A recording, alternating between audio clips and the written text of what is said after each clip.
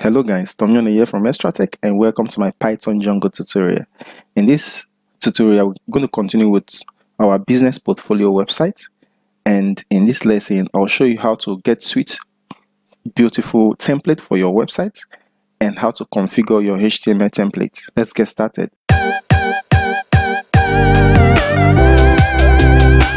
And please guys, don't forget to subscribe to the channel and hit the like button, and also leave your comment at the comment section. Thank you guys. This is where we stopped. So the next thing we're going to do now, let me just show you where you can get some free templates. So if you go to Google, let's just go to google.com and let's search for free HTML templates. Alright, I found this Color Lib interesting. They have some cool templates. So if you go to their website, you can go to the free themes section, free HTML templates, the last one, the last on the drop down list. Click on it. Okay, so these are the free HTML templates. You can click on this second one, which is interesting. So alright, so this is where you can download. You see the templates, it's quite interesting. So but look at what they said. The author is this, release this, and it's licensed to CC BY 3.0. so you cannot remove this from your footer. Okay, so to download, you click on download and download it to your computer. So let's download this. I'll show you how to configure your template. So you wait for it to be downloaded, and let's just save it on our desktop. So if we wait for it to download,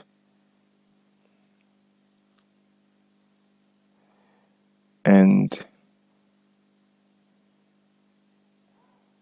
we'll just go to our desktop. So this is it on our desktop. So the next thing we're going to do is actually a zip file. So you double click it, unzip it, and extract it to the same location. So wait for it to be extracted. So if you open it, web hosting service. Okay, so all these are our HTML files which will go into our templates directory that we created in our web. Then if you check inside the assets, all these other folders you see here, like your CSS folder, Django consider all these to be static files, and your fonts, they are all static files, your images, they are all static files, okay, JS, they are all static files, and the SCSS, they are all static files. So what we're going to do now is I'm going to use the template I designed. I don't want to make use of this, but to make use of this is just the same thing, the same process. So you have to open the folder, the directory that contains your Django app, and it's in our drive C. So we'll go to drive C and locate it, which is Niger Webs. Okay, this is the folder one I want to use, which is inside the same drive C. So I'll go to my drive C, and it's called portfolio. So you can see that you still have all the HTML files and my static files. So let me just place these two side by side, and this is what I'm going to do. Alright, so but before we proceed with this step, let's go back to our text editor and create a static directory to hold all our static files. So the static directory should be on the same level with our project directory and our web directory. So to do that, click on the directory that you created on your C drive while you were starting the project. Right click on it and click on new folder. To create a new folder, we'll just call it static. Mind you, we've already set up our static. We've already informed Django how to locate our static files in our settings.py, but I'll show you that. So now we have the static directory on the same level with our project directory and our app directory.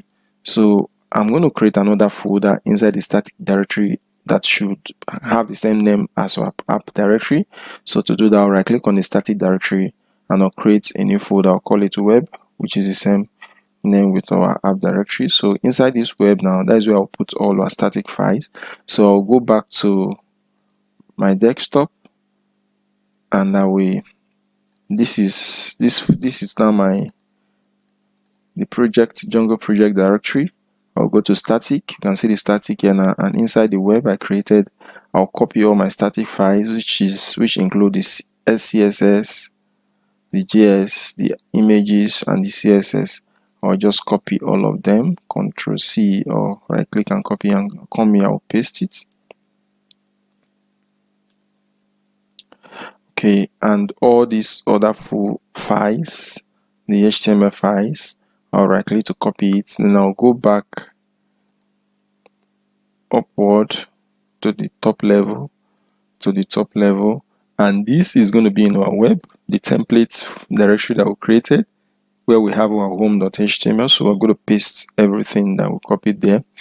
Okay, so now we can close this and we'll close this. So we now have our templates and everything inside our project. So if we click on the static, you can see inside the web we have our CSS and our images. Okay, so what we're going to do next is, we've already set up our static, we've already configured our static in our setting, which was in our app. If we go to the setting, if you scroll down to the bottom, you saw how we set up our static files to tell Django how to locate our static files.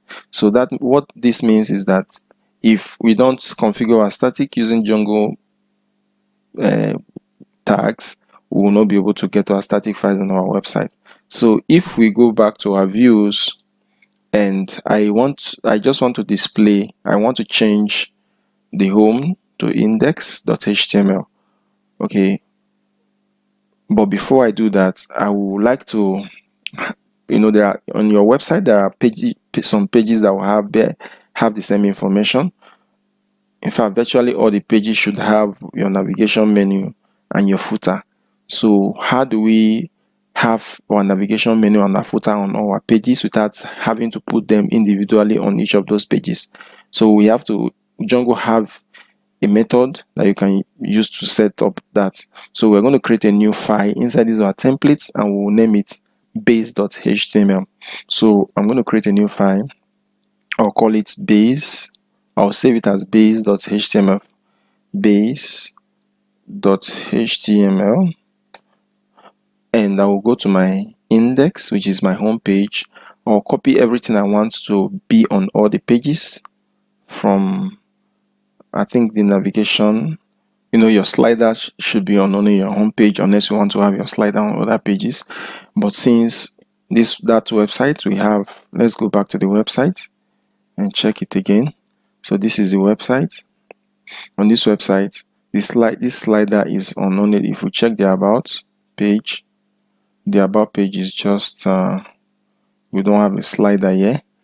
And if you check the contacts page, the contact page is just, it doesn't have a slider. So but we do have our navigation menu and our footer. Okay, the footer should also be here. Okay, so the about page, the footer should also be here. So what we're going to do now is we'll go back to our text editor and copy from end of navigation bar upward to the very beginning, and we're going to cut everything from in there, and we'll go back to our base.html that we created, and we're going to paste everything here. Okay, so this is going to appear on all our pages. We'll do the same thing to our footer. Go back to the index.html file and scroll down to the footer section. The footer section should be down. Where's my footer section? Footer. Okay. All right, so this is the beginning of our footer, and we're going to put all the JavaScript files, everything down to the end of the HTML end of the HTML tag, and cut everything. Okay, so we are left with only information that's only appears on the index.html file. That's our front landing page. So we'll go back to the base.html, and below the first one we copied, we're going to paste everything there. All right, so now we have this, the footer and the menu. So but then each of those pages, the information that should appear should be in between here. So Django have a way of putting the information in between these two sections that we just copied. So to do that, we're going to use a Django tag, and this is how Django tag comes: parentheses, then %sign, and what we'll do, we'll call this block content. So this is the start of the block content, and in between this block content, that's where the information on each of those pages will come. So I'll end the block content, or just say end block, end block, end block. So I'll Control S to save this. Now you can see that we have static files on this base.html page. So to inform Django, or to let Django know that there are static files on this page and how to locate those static files, we need to add the static file tag at the very top of the page. So we just use our Django tag, and we just say load static like this, and Control S to save this. So here now we need to, this is inside here now, that's where all the pages will come. So we need to add the same thing to each of those pages at the top and the bottom of the content that should be on the pages. So if we go back to our index.html, we also need to include the base.html that we just created. So we'll come at the top here, and we use our Django tag, and we extends base.html. Okay, Control S to save this. And we also need to, because there are static files on this page, you also need to add our static tag. So to do that, we say load static, and thereafter we now add our contents, block contents to wrap the content of the page, and to automatically add it after, in between the navigation menu and the footer that we created. So we end the block content here. We say end block. So Control S to save that. So now if we go back to our terminal to run the server, everything is cool now.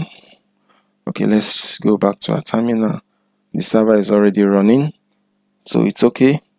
But if you want to break out and run it again, we can equally do that. Breakout, Control C to break out, and we just run our python manage.py run server. So let's head back to our browser, and this was our web page that we created. So what we need to do is just to, okay, if we refresh this, it's not going to work because we've not informed the view, we've not changed what we have in the view. So let's go back to our views.py, and instead of home, we are now using our index. So we change this to index, and the template name now is index. We don't want to use home anymore, so Control S to save this. And we also need to inform our URLs that we've changed. So we tell the URL that this is index and not longer home. So this also is index. Ctrl S to save this, and with this we'll go back to our browser and we'll just refresh the page, and you can see this is the website.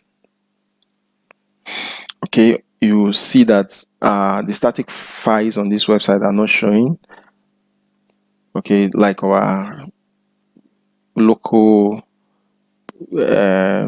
logo bootstrap files or CSS files or images, they are not showing because Django cannot locate them.